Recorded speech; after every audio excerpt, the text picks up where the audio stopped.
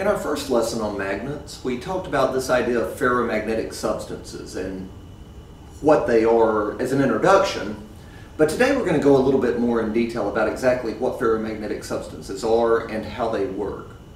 And when we talk about a ferromagnetic substance, of course, we're just talking about any type of material that's attracted to a magnet, something that will stick to a magnet or a magnet will stick to it. And when we mention attraction, basically all we're talking about is just a pushing, or rather not a pushing, but a pulling force from the magnet to the ferromagnetic object. The three major ferromagnetic elements that we talk about are iron, nickel, and cobalt, and basically these ferromagnetic objects will be attracted to any magnet.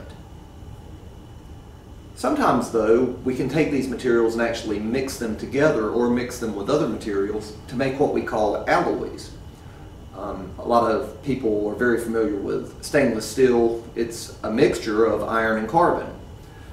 Things like iron and nickel give us an element called permalloy. So these are two examples of things that, even though they aren't specifically iron, nickel, or cobalt, these alloys, because they contain those metals, will also be attracted to magnets.